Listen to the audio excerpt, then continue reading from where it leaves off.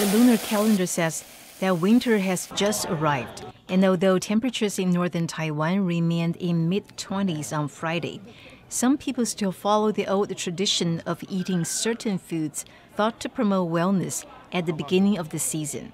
Popular choices include sesame oil chicken and mutton stew. But while tonic foods like these give a boost of energy, they are not suitable for everyone. Zheng Hezhu practices traditional Chinese medicine. Zheng says pregnant women and those with high blood pressure or constipation should stay away from foods like these. So too should people who have caught a cold. Zheng suggests 8 treasure soup instead, a relatively mild health food. This pork soup is boiled with 8 herbs such as ginseng, licorice, dried jujube, and Chinese wolfberries. Zheng says pork can be replaced with bitter gourds and daikon. Chicken soup with black Chinese mushrooms and garlic is also a good choice. Paula Chow, RTI News.